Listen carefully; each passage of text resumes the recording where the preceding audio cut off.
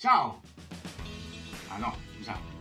Ciao e benvenuti su MineJerseys. Oggi vedremo insieme la maglia da trasferta del Manchester City per la stagione 22-23, quella che deve ancora incominciare, in edizione Fan. La maglia da trasferta Puma Manchester City 2022-23 combina i colori Puma Black, Tango Red e Giallo. Il rosso e il nero sono gli stessi colori utilizzati da Puma per il Milan per le divise casalinghe, con l'unica differenza che il nero è il primo colore del City.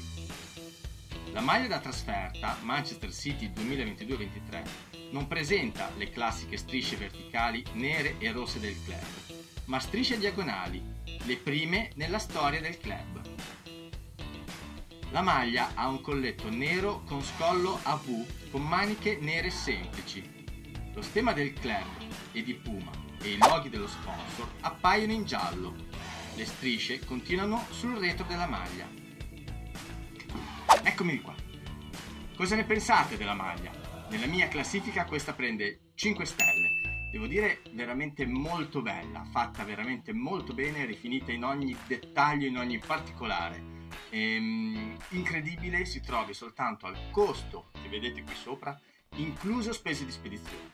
Peraltro vi ricordo che in descrizione, qui in basso, trovate tutti i riferimenti per acquistare la maglia e trovate anche un link per potervi registrare sul sito e ottenere un buono da $5 e quindi il costo diminuisce ulteriormente, un vero affare. Peraltro la spedizione è stata veramente molto veloce, normalmente impiegano 3-4 settimane, questa maglia è arrivata in 16 giorni, incredibile.